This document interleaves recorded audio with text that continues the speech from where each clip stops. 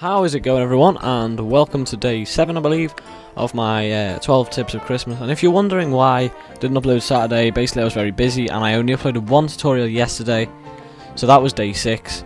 So that'll mean you're probably thinking, well, you've missed a tutorial. Well, no, what I'm going to do is, on Christmas Eve, I'm going to upload 2. So I'll probably upload a tutorial and then I'll probably give something away, I'm not sure what. But yeah, that's how it's going to work. So yeah, anyway, today we're going to be talking about After Effects render settings and like the best settings you can use for like the fastest render and for the smallest files. So the first one I'm going to show you is how to get like a really fast render. And so if I go here, here's my composition. Now let's just pretend that I'm done with this composition and I want to render it. Most of us know that if you're not new to After Effects, you'll know to render you go to composition and add to render queue. So we're going to click that.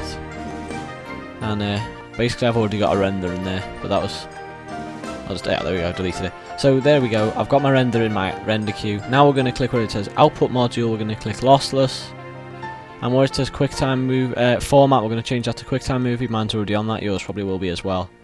And then where it says format options, you're just going to click that. And then compression type, we're going to go down to H.264 frames per second. It should be at what it's normally at. Mine's 30. I think it should be a 25 actually. I'm just going to leave it. Okay, and quality best, and limit data range, and you're going to change that to 10,000. Like so, and click OK.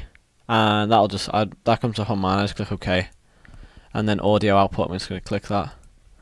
Now these settings, I click render, and then I'm going to push the caps lock button, and this should be a pretty fast render, as you can see. This is about a minute clip. A 2 minute, no, however long it is basically. It's only going to take like 5 minutes, and it'll take even less if I wasn't recording. But because I'm recording, then this program takes up a bit of RAM. So yeah, that's a really fast render setting. And another one I will show you now. Okay, so my second setting is one which I've shown in a previous tutorial, but I just wanted to reiterate it in case you haven't seen that.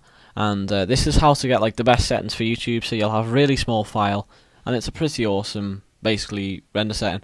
So what we're going to do is we're going to go on, obviously, composition, add to render queue. I'm just going to delete the previous one, and we're going to go where it says output module, lossless. Click that. Format this time, instead of QuickTime, we're going to go to H.264. Now not everyone has that, so this won't work for everyone, so I would recommend doing the previous one if you don't have H.264. Now where it says format options, we're going to click that, and we're going to copy down my settings here. So frame rate 60, aspect ratio 16:9, profile high, level 5.1. Where it says bitrate encoding, you're going to go to VBR 1 pass.